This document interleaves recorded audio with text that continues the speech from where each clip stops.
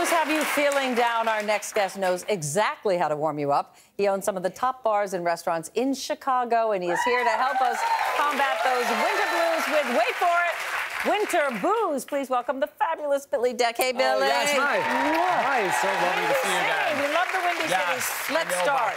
I know you know about cold. So these are some great warm drinks to warm the soul. Okay, what's first? We're going to start with a classic hot chocolate. Oh, love You can that. make it like you do at home with your favorite powder or syrup. Okay. We're going to pour some booze right into it. Grab your jigger.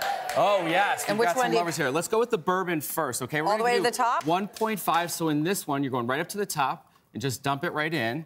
A little extra if you want. Then an amaretto for a little bit of a nutty flavor. How much We're you put going in to there? do 0.5. So go to the other side, your smaller side, and do half.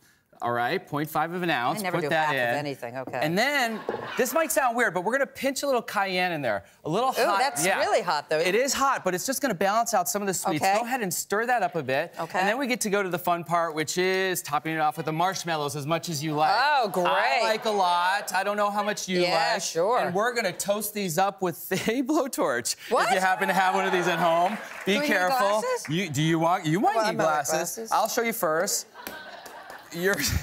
So basically, go ahead. How do you do it? You hold that down, this part down. Here, I'll show you. Hold this down. Ooh. Whoa. Okay, you got it.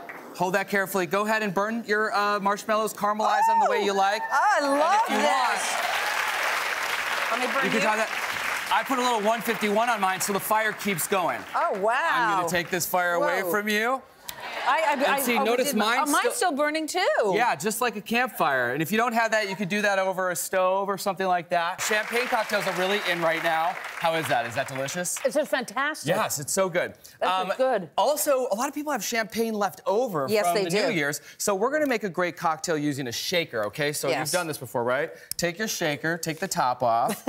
And what we're gonna do is we're gonna put a little brandy in. How much? This is called winter grapes. We're gonna do 1.5 again, all the way to the top. Okay. Also from grapes, so it kind of goes with the theme. We're gonna do a half of lemon juice, a little acid to kind of cut that down. All of this.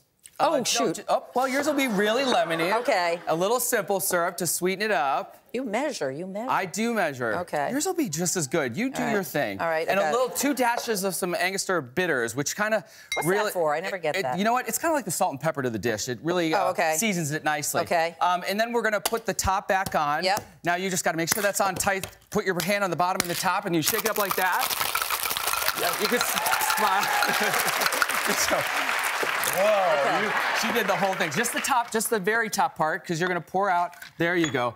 And then you're gonna pour it right into your champagne flute. Okay. And what you'll notice is it doesn't go all the way because we are going to top it off with some champagne. We're popping bottles. Oh, geez. So go ahead, take off your wire, okay? Am I doing it the right way, the wrong way? Yeah, now you at home, you can put your hand over it and cuff it and turn and twist, and it'll pop right off. There you go. Okay. Or you can use your thumb and pop it. Whoa, we're celebrating.